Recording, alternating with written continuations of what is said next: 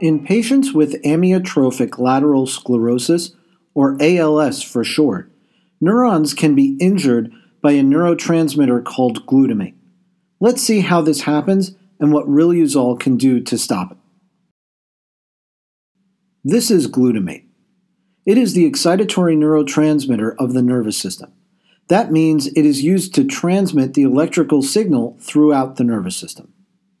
This is the NMDA receptor. This is the kainate receptor.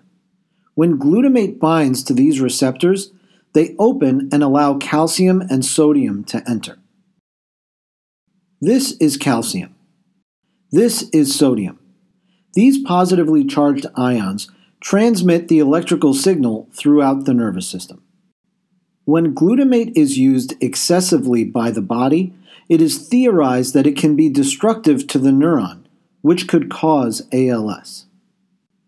With excessive glutamate destroying the neurons, the electrical signal reduces transmission throughout the body. This decreases and eventually stops the control of voluntary muscle movement.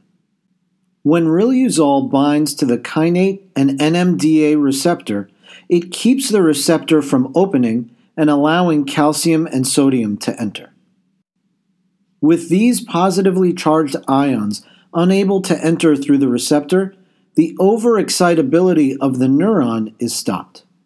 It is also theorized that Riluzole can decrease the release of glutamate. This is sodium. This is the sodium channel. In the presynaptic nerve, sodium is used to assist in the release of glutamate from the vesicle. Riluzole binds to the sodium channel and stops sodium from entering. With less sodium available, glutamate is not released from the vesicle. This reduces the amount of glutamate available at the synapse.